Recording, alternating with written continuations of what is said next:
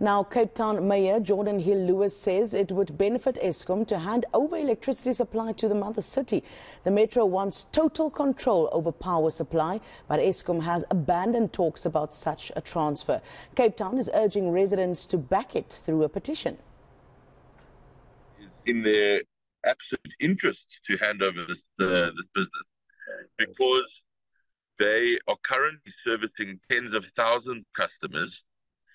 And all of the difficulty that comes with that, from collecting the revenue and fixing all the faults all the time and sending crews out and all of that, whereas they could simply be selling to one customer, i.e. the city, and we take on all of the complexity and difficulty of servicing tens of thousands of residents. And we know how to do that, and we do it reasonably well. The service standards are much higher in city-serviced areas than they are in Eskom-serviced areas.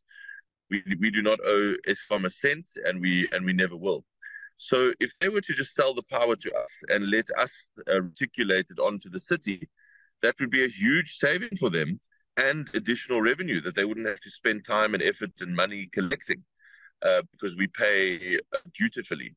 So it's definitely in their best interests.